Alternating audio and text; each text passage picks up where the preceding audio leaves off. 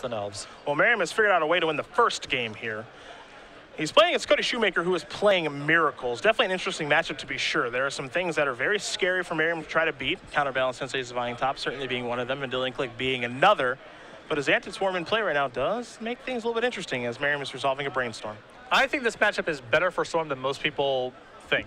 Yes, if they establish a quick Divine Top plus Counterbalance, you're in a lot of trouble. But they need to find it really quickly, and they have a ton of nonsense in their deck.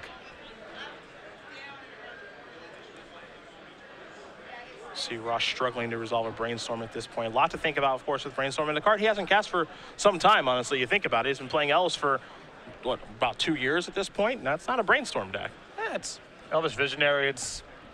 They're a little different. Potato. They're a little different. 2 Lion's Eye Diamonds now, Gataxian Probe being cast. And it looks like with Gataxian Probe on the stack, Merriam is going to break those Lion's Eye Diamonds. So he's going to lose a Grim Tutor and a Brainstorm, but he's going to have some mana floating, and then Probe will draw him a card. Now, keep in mind, it looks like all of Ross's spells are uncounterable because Xanted Swarm did attack already. You'll see Shoemaker's hand. He's got a Snapcaster Mage, a Ponder, it looks like a Vendilion Click, and an Island. Shields are down. Yeah. Whatever Ross had on top of his deck should be good to go, and if he kept with Brainstorm here, you have to imagine he has a kill. Well, he's got an Infernal Tutor off the top of the deck, and so now he's going to go hunting. So how many spells he's cast, so perhaps it's time for an Ad Nauseam, and it is. Gonna try to get a little lucky. 16 life. It appears as though he has not made a land drop yet. This is not a bad base to go off of. Though, 2 Lion's Eye Diamonds in the graveyard. That's normally an important card when you're going off in this situation. Yep, I mean, it's by no means a lock, but I don't mind picking this spot. Well, let's do a little countdown here. Pluto Delta will be 0. Dark Ritual will be 1, down to 15, down to 13 from Cabal Ritual, down to 12 from Brainstorm, down to 11 from Gataxian Probe, down to 9 from Cabal Ritual, down to 8 from Carpet of Flowers. Let's make it 6 from a 3rd Cabal Ritual. Let's make it 5 from a Duress. How low can you go? It's a lot of mana to work with.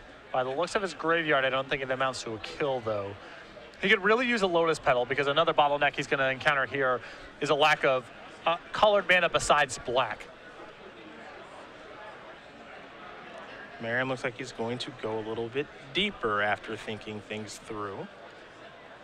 4 from a Dark Ritual. And 4 is a sweet spot here because Tendrils of Agony, Past in Flames, that'll end the game. Yeah, he now has whammies in the deck. Yeah. And he will stop right there. So Ad Nauseam is done resolving. Merriam is at 4. We do not believe he has played a land yet this turn. So it looks like he has a Fetch Land and Scalding Tarn to play, but that'll bring him down to 3. Gataxian Probe, if he wants to alternate cast, it will bring him down to 1. So his life total is certainly under duress at this point as well. There is the Tarn. And it isn't as simple to say, well, I'll do what I can this turn and then try to go for it in subsequent turns, because Cody's hand can beat down. Yeah. There's a Vendilion Click and a Snapcaster Mage there, so. Sometimes Storm can get into spots where it can't win when it ad nauseams, but it can say, all right, I'll just go for it. I'll build up a hand I can go for it next turn. Man, I'm going to sacrifice the Scalding Tarn, get himself an Underground Sea. Down to 3. Which I suppose Ross can still do next turn, as he's not in any immediate threat of dying, but it means, you know, he's going to get clicked. He'll lose a card potentially. It looks like it's going to be time for a Duress. Now, this is interesting because by casting Duress this turn, to me, what he's saying is I'm going to play another turn of this game. Exactly. He's going to load up. He didn't have a kill. He's going to try to load up and be able to go off through the Vendilion Click or Snapcaster on Pyroblast next turn. And this is a difficult skill with this deck of playing ad nauseam, going down to 3, sculpting a hand, and say, you know what, I'll try to go off again next turn. Not easy to do. But, you know, it seems he's got a reasonable shot at it next turn. He has access to a lot of blue mana through his lands, so he gets a lot of cantrips. Mana will not be an issue. I mean, yeah. Ross has got more than enough mana to work with. And those cantrips represent a lot of shots at whatever he's missing. An Infernal Tutor, a Lion's Eye Diamond, a Past in Flames, whatever. He's so happy with how much mana he has, he's discarding Cabal Rituals. Yes. And those are Cabal Rituals that will have Threshold. So he has plenty of mana. That's not the bottleneck, as you mentioned. It's just getting the game over with. That's the big question. And Shoemaker's going to sacrifice Arid Mesa on his upkeep and get a Volcanic Island out of his deck. But with Xanted Swarm in play and no counterspells in Cody's hand, no creature removal, Ross is probably going to have a green light to just go for it next turn, with the exception of Vendilion Cloak stripping a resource.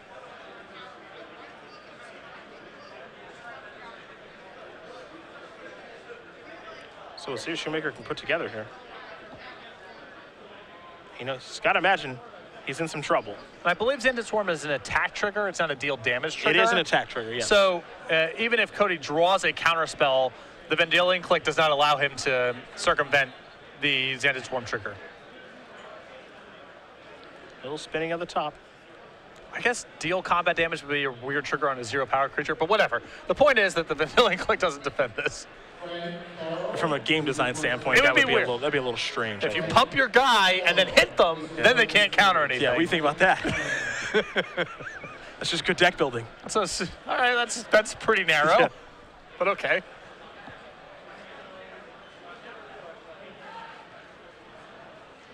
Oh, Merriam draws a card for the turn. It's another land there. It looks like a Scalding Tarn. Brainstorm in hand, among other options. And now this is a Brainstorm.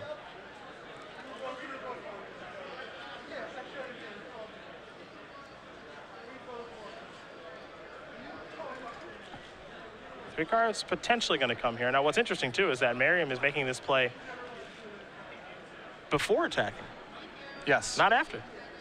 Well, if Cody uses a counterspell here, it means he no longer has the mana left over to do anything with the Vendilion Click. Mm-hmm. It is a little weird if Cody draws Force of Will, as it means that he can Force of Will past the Snapcaster Mage and still have access to Vendilion Click. Brainstorm going to resolve. Among the cards found there for Merriam, Lion's Eye Diamond.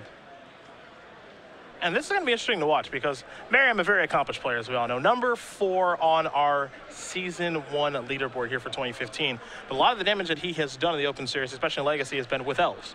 And the mechanics of that deck are very different than the mechanics of this deck. The decks in Legacy are really hard to play across the board. And even though, you know, Magic is Magic to some degree, there's nuances and wrinkles and line of play available to all decks that you don't really notice until you have a sufficient amount of reps in. So, I mean, Ross's mechanics with Elves, for example, are significantly faster than, you know, I've never seen him contemplate a decision this long at all ever with Elves. Yeah. He's just so well versed in the deck. And, you know, this Brainstorm here has probably more permutations than the average Elves play, but it still does have something to do with familiarity. Well, it does beg the question of how many times have you played against Vendilion Click, mana open, and you know your opponent has it in hand when you're playing Storm? Exactly.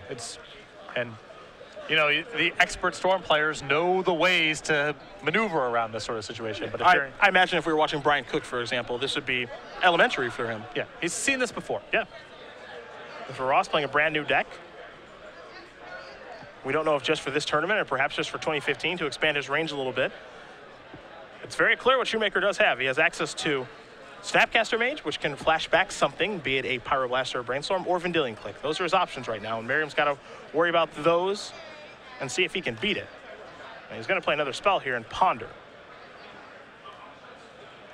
And again, he has not attacked with Xanted Swarm yet. That's the big one. Ross might be just trying to bait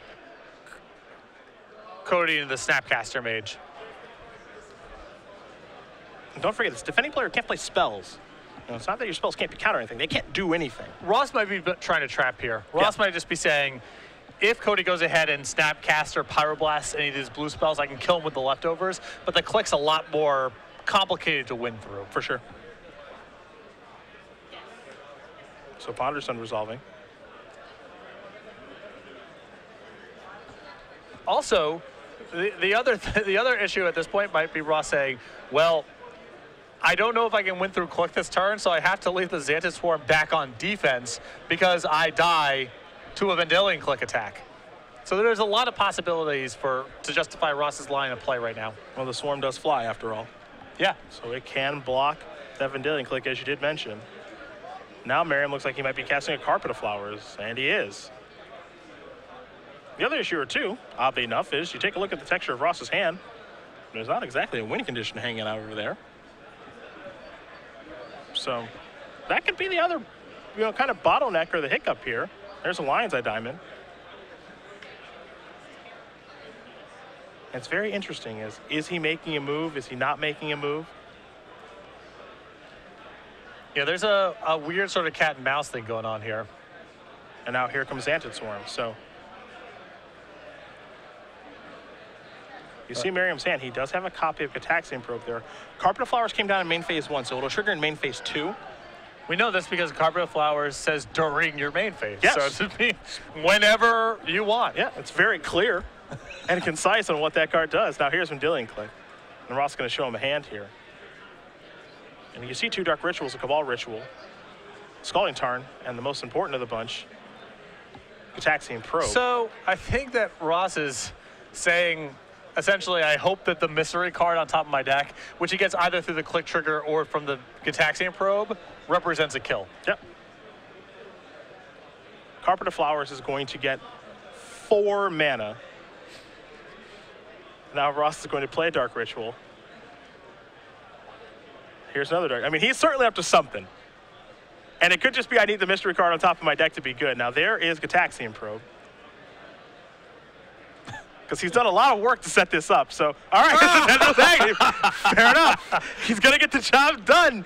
Ross Merriam going to win this match here. Beautiful stuff. Over Cody Shoemaker, 2-0. He's got a smile on his face as he tendrils for lethal to move on to 3-0. Got it all set up with the brainstorm. Yep. Maneuvered very well.